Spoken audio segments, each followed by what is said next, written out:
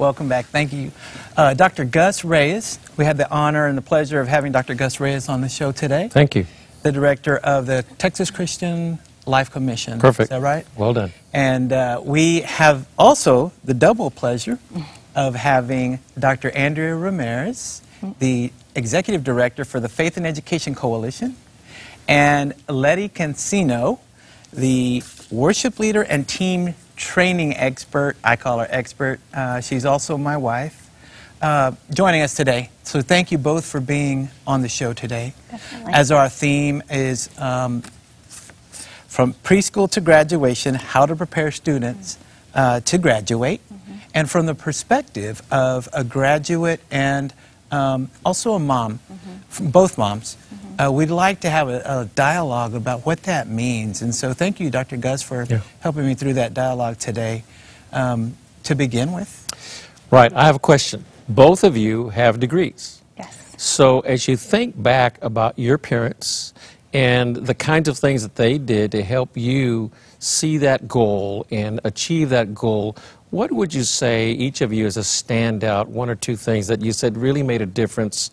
Because there's a lot of parents listening, and maybe we can give them some ideas of what works. I mean, both of you have degrees already, and so maybe you can share with us. Let me go first? Sure. Well, I think what was really important for me is my mom really painted a picture for me of how fun college was. When I was really young, of course, preschoolers, all they care about is fun.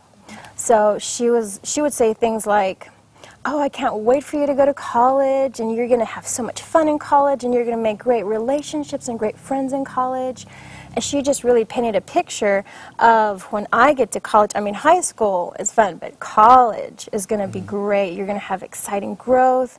I think just keeping that in our conversations when we were, I homeschooled, so keeping that in our conversations daily or weekly, it was just a part of growing up. And that was what I was going to do. It wasn't, there wasn't a question about stopping after high school, at high school. So lots of encouragement from Mom.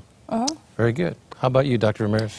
I think, as I think back, my parents took a picture of me in regalia when I was a preschooler, and then had that picture in our house, in our living room. And it was so helpful to me to see that vision cast and to walk by. And I never felt pressure that I needed to get a doctorate necessarily, because they helped to shape my perspective, to remind me that it really was about loving the Lord with all my mind, and that the Lord had a plan for my life, and He was going to show me what that was, and I needed to be asking Him.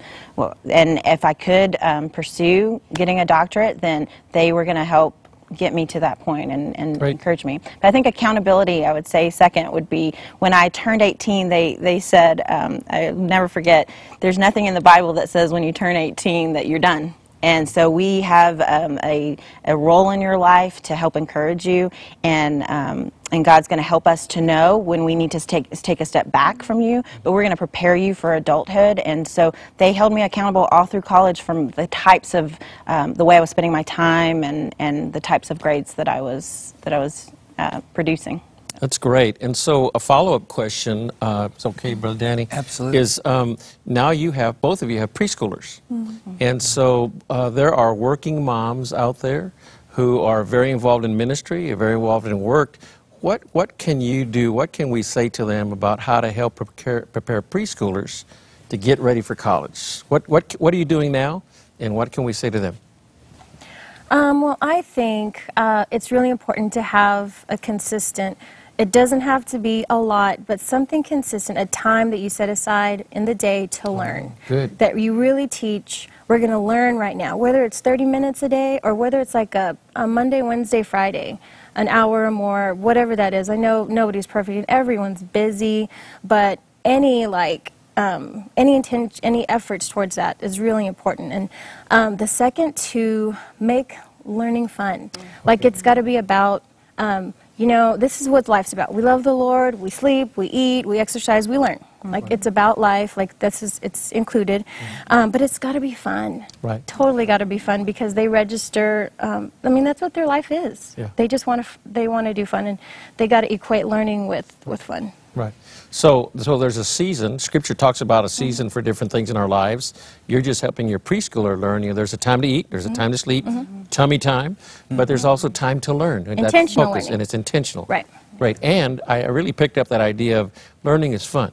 So if it's not fun now, it's never going to be fun. So this is a good time to help place that idea in their hearts and minds. That's great, Lady. I think one way to do that is to say, this is what I learned, to be transparent with your own child, to say, this is what I'm learning as your mom, and to help them to know that the learning doesn't stop once you become a mom. And so I've even had my almost 5-year-old say, oh, so as mommies, do you learn things? And I say, yeah, as a mom, you learn all your life, and God will be teaching you things, and it's your job to figure out what that is and placing that into their own language. And I think even asking questions, like, oh, I didn't understand what that word meant. Yeah. What does that mean? If they see mom learning, and if they see mom asking, that it's okay to ask questions, that you don't understand that word, then they're going to feel more comfortable doing that. And I think it's okay to be transparent that you love learning. I think that, you know, they pick up all kinds of unsaid preferences, your unsaid, you know, thoughts. They just pick it up because that's what they're doing. They're growing so much right now. And I think if you don't love learning, if you hate learning, if you see it as a chore, they're going to tend to see it as a chore. So not that that's, you know, it's never going to change. You know, if you have a preschooler and you want to teach them to love it, learn to love it yourself, you know?